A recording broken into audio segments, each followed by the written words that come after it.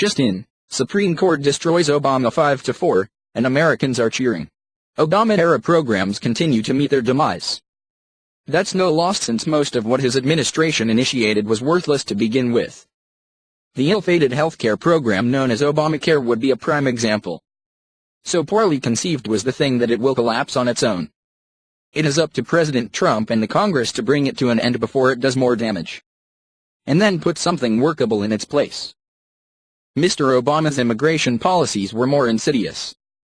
He would like to portray those supporting open immigration and amnesty for illegals in the U.S. as angels of mercy.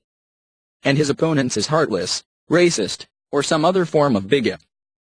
The truth is that Obama and the Democrats want to bring illegal immigrants into the country, coddle them in sanctuary cities, and turn them into Democratic Party voters. It's that simple. Under the leadership of President Trump, the Department of Homeland Security is allowing Mr. Obama's Deferred Action for Childhood Arrivals, DACA, program to sunset. This program allowed illegals who arrived here as children to remain in the U.S. with temporary legal status. A legal challenge was launched to interfere with DHS by forcing the release of sensitive information. The Supreme Court just supported the position of the Trump administration. Thus, the sunsetting of DACA continues unimpeded. A temporary ruling in favor of one of Trump's immigration rules has stepped right over a program left by Barack Obama. Too late on Friday for anyone in the mainstream media to react, the Supreme Court voted in favor to allow the Trump administration to conceal records they have that deal with the cancellation of the DACA program.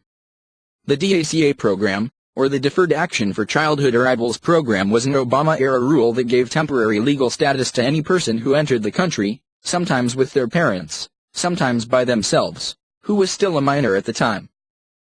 It's important to note that not all of those here in the U.S. under DACA are honest people, eager to make a positive contribution to the country as alleged by the left. Some rather dangerous criminals have used the program as well. Gangs like MS-13 are notorious for having members that have abused the system. Whenever ICE makes a wide sweep to arrest members of the gang, even mainstream media outlets are forced to admit that several of the number were part of the DACA program. Of course, the Department of Justice and other members of the Trump administration are pleased with the ruling. A spokesperson for the Department of Justice gave more information on the temporary ruling.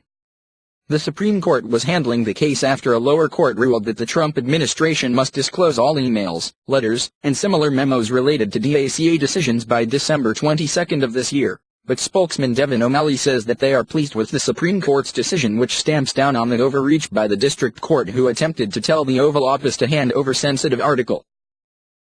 The Department of Homeland Security acted within its lawful authority in deciding to wind down DACA in an orderly manner, and the Justice Department believes the courts will ultimately agree. One of the left's tools in imposing its policies on Americans has been the court system. This has been going on for decades.